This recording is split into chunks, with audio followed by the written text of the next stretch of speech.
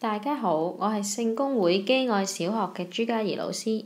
我今日想同大家介紹小學數學5年級近似值呢個課題。我期望各位同學睇完呢套短片之後，係識得點樣利用四捨五入嘅方法去除一個近似值。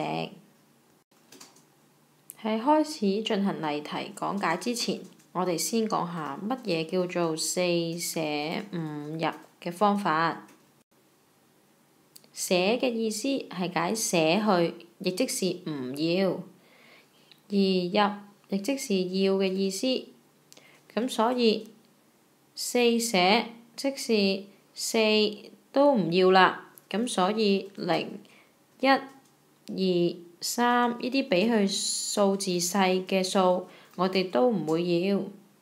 而5入即是5開始，我哋就要啦，需要進位。咁所以佢嘅6、7、8、9呢啲比佢大嘅數，我哋都會繼續要，需要進位。好啦，我哋先睇下第一條例題，佢話將9462758呢個數取直至10位。咁所以我哋會將呢個數個位10位嘅後邊加條線。觀察下呢條線後邊嗰個數字8，需唔需要進位？由於剛才講到四捨五入，5或以上5、6、7、8、9，我哋都需要進位。咁所以今次呢個8，我哋係需要進位，亦即是我哋會得出9462760。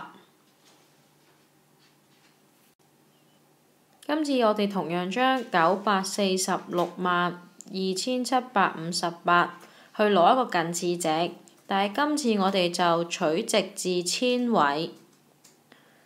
剛才講到，我哋先數下佢要求嘅千位嘅位置，個、10、8、千。千位嘅數字係2，喺2之後我哋會加條數線，然後觀察一下條線後邊嗰個數字7，需唔需要進位？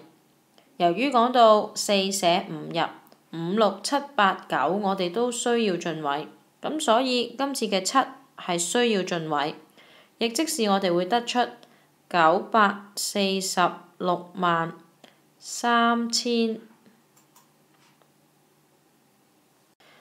今次我哋將9462758同樣取直至萬位。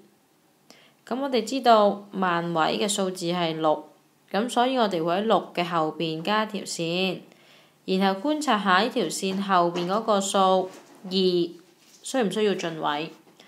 由於四捨五入0、1、2、3、4，我哋都唔需要進位，咁所以我哋會得出佢嘅約數係9462000。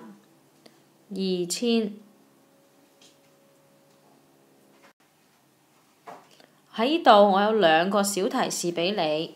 第一，當你見到佢俾你嘅數嘅時候，你同我睇清楚佢究竟取嘅近似值係去到邊一個數位呢？當你知道咗之後，就喺呢個數位嘅後邊加條線俾佢，然後睇下線後邊嗰個數會唔會係比5大，或者係等於5，即是5、6、7、8、9。咁喺呢個時候，我哋就需要進位。如果嗰個數係細過5，即是0、1、2、3、4。咁我哋就會捨去，亦即是唔需要進位啦。